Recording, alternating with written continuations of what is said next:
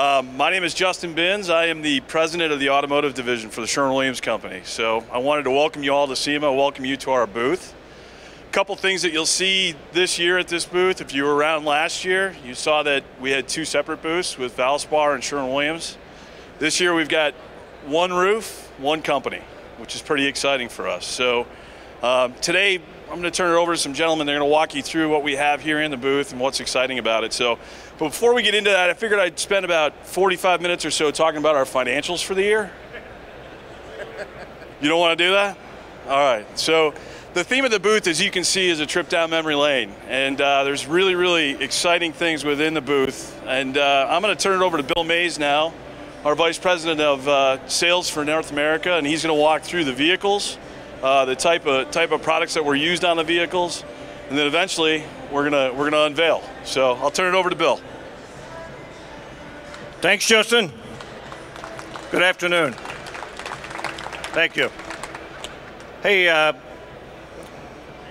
appreciate you showing up here this afternoon for this unveiling of this beautiful build. But before we get into that, I'd like to take a few minutes to kind of talk about the refinish history as it relates to our company. If you see, our booth is somewhat retro. So I'm going to take you back in time with our company, our great combined company, Valspar Sherwin-Williams today. In 1806, Valspar Automotive was founded, followed shortly, well, 60 years later actually, by Sherwin-Williams Automotive. And then in 1878, the Martin Senior brand was founded.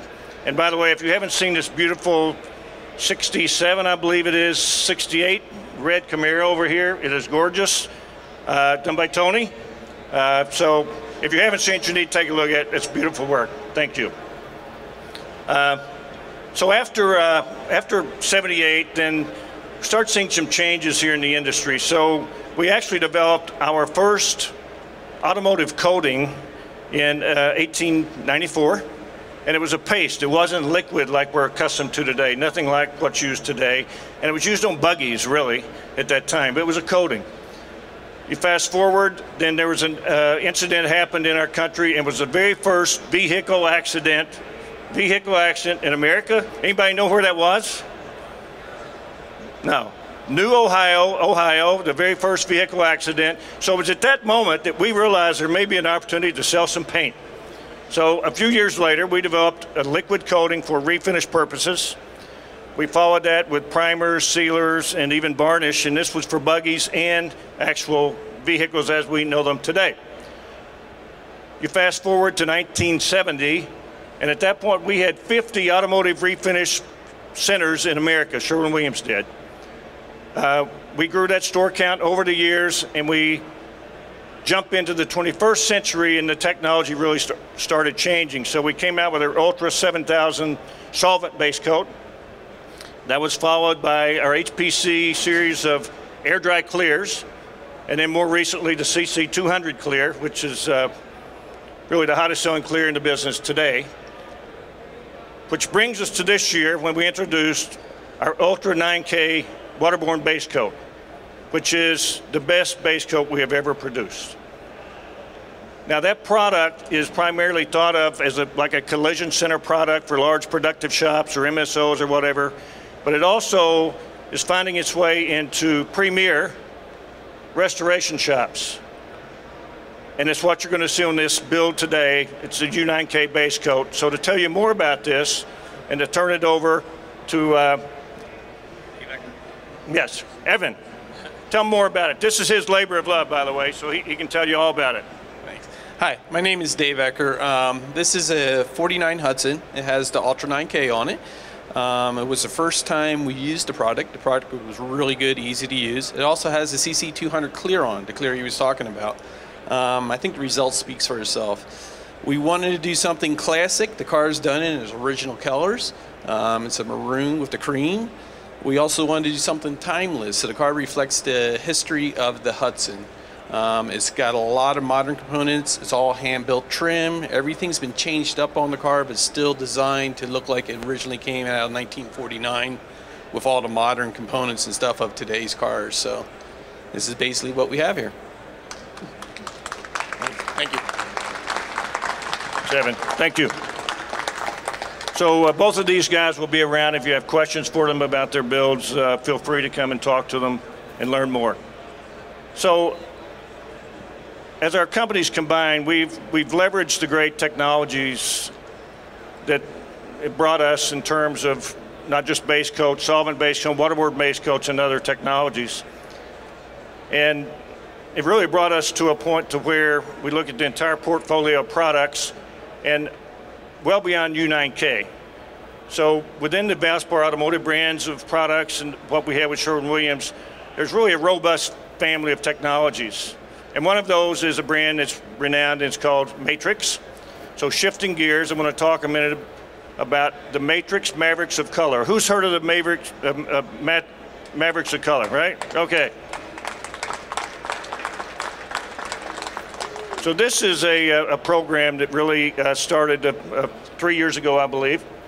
And it was started by a gentleman I'm going to introduce shortly here. He was a founding member of this, and there's 12 Mavericks, I believe, today, the Matrix Mavericks of Color. And it's painters really with incredible skills and ability. So to learn more about the program and tell you about it, I'd like to introduce Ryan Evans. Thank you, Ryan. Hello, everybody. Whoa. Good. That's up high. All right. Basically, this is the third year of inducting painters, whether they be custom or production painters, to be Mavericks of Color. That being, we've got number 7, 8, and 9. I was fortunate enough to be one of the very first. And the premise behind being a Maverick is not just being a custom painter. It's made up of actually production painters, custom painters, artists, as a whole. And what it means to be a Maverick is effectively having a solid reputation in the business for whatever it is that you do, whether it be custom or a collision. Also being able to use the products, regardless of what they are or who makes them, and make them work best for you and for your customers. So this year, we're inducting, like I said, 3 new Mavericks. We've got Lonnie Spear. We've got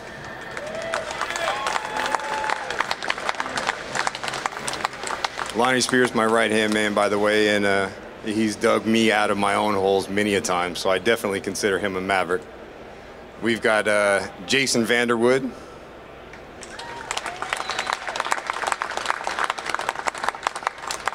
And we have Bill Elvis Stull, the man himself.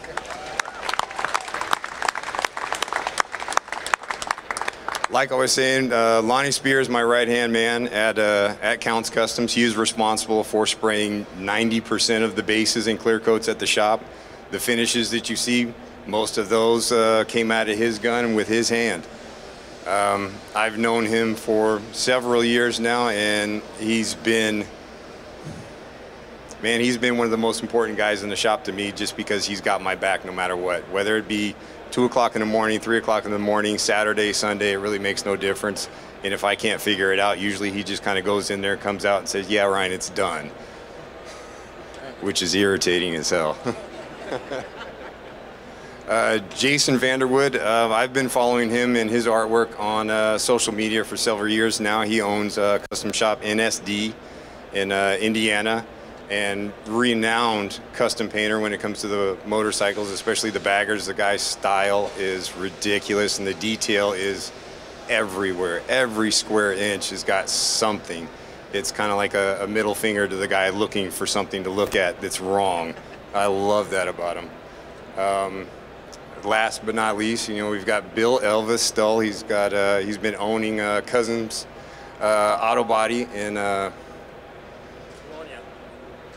Wisconsin, that's right. I keep wanting to say Montana. And I've been following Bill for a while now, and he's one of my heroes. He's a collision painter, he's a custom painter, he does the artwork, the body, steel, fab, everything. He's kind of like a one-man band, but he is backed by, I'm sure, a very solid crew that he considers family, just like we do. I'm very proud of these guys, just like the previous Mavericks before them. I do honestly believe that they truly know their stuff, and they will definitely represent Matrix. to the best of their abilities, and I'm sure push Matrix and its products even further than their intended abilities. And to say the very least, again, I'm very, very proud of these guys. Thank you. Who's up next? Oh, hey. Hello, everybody. My name is Rob Mosten, in marketing here for automotive. Thank you very much, Ryan. Thanks, Bill. Thanks, Justin. And how about it for our new Mavericks of Color?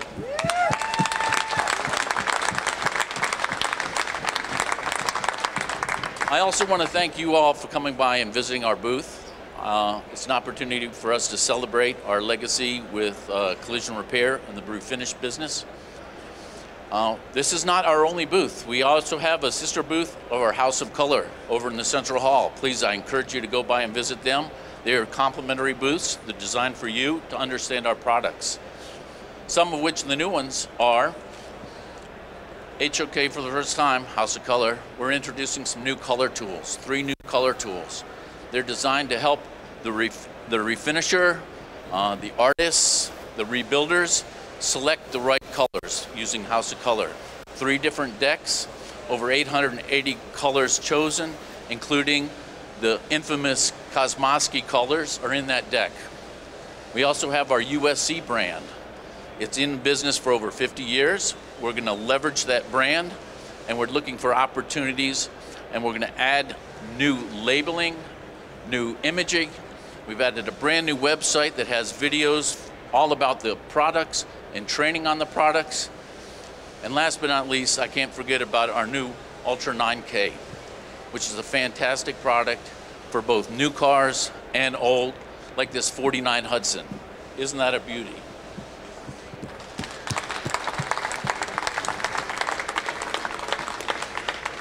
Well, wrapping it up, thank you all very much.